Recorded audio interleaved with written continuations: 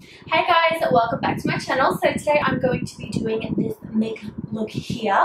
Now this is a look that is seriously pushing me out of a few of my comfort zones. I never ever put black mascara on my bottom lashes, and I never put any kind of eyeliner in the bottom lash line.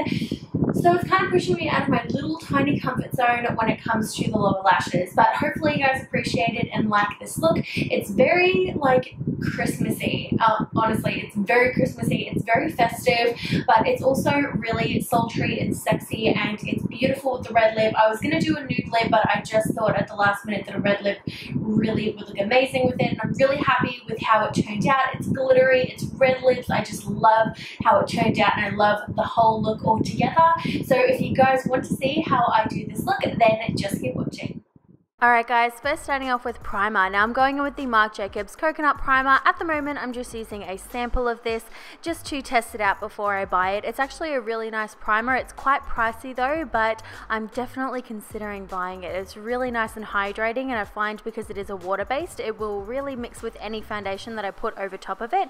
So just using a stippling brush, I'm just going to buff that into the skin. So as for foundation, I'm going to go in with something a little bit more full coverage. So I'm using the Becca Ultimate Coverage Foundation, and this just gives a really beautiful flawless finish to the skin. So I'm just going to blend that out with some kind of synthetic brush. You can use whichever one you like best. Then for concealer, again going for something with a little bit more coverage. So I'm using the Collection Concealer in the color medium. This is a beautiful concealer. Unfortunately, it is only available, I believe, in the UK or anywhere that sells Superdrug or Boots, and it is one of my favorites, unfortunately. Now to set the under eyes, I'm going to use the Mercier, the translucent setting powder. Now I typically don't like to bake on myself because I do tend to crease quite a lot, so I'm just going to really push that into the skin quite well without baking, but it just sets the under eyes really well. I can also set my whole face with this, but I want to use a different powder today. This one is actually my favorite. It's from Benefit, and it's the Hello Flawless powder in the color Champagne.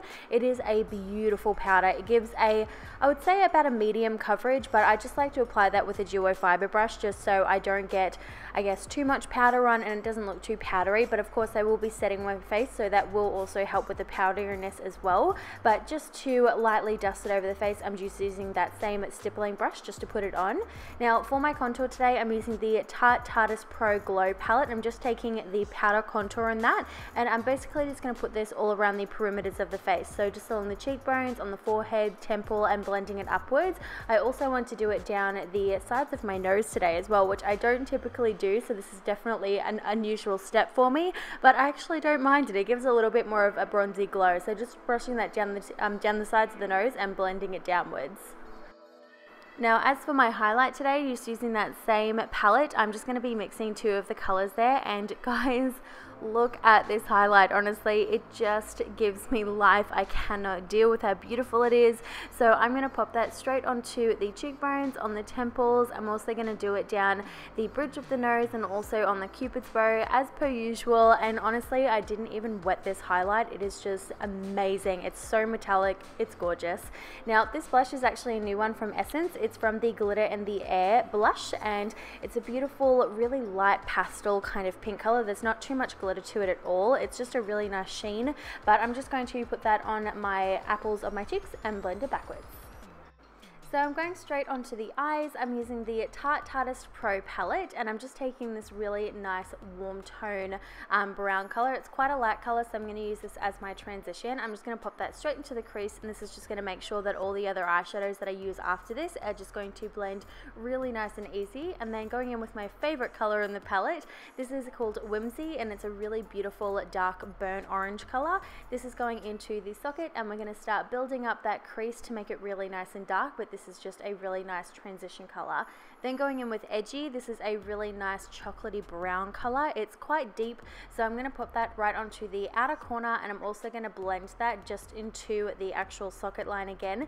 This is just, again, another shade that we're going to be using just to slowly build up that color and that depth. Then going in with just a clean blending brush. Always have one of these handy. I'm just going to blend on the edges. And then we're going in with the darker shade in the palette, which is called Punk. Now this, I'm just going to repeat that step concept, just not going to do it as intense.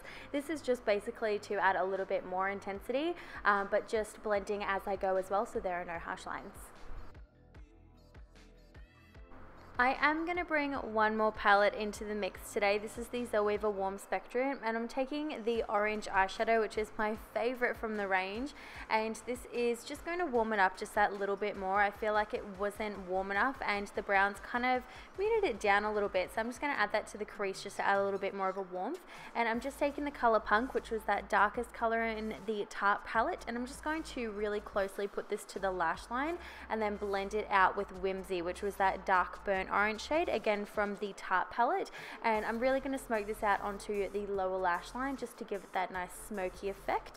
Then going back into the Zoeva palette, I'm just taking this frosty white color. You can take whatever color you like though, and I'm going to pop this straight into the inner corner and also onto the brow bone just to give a little bit more light to the look because it is quite dark.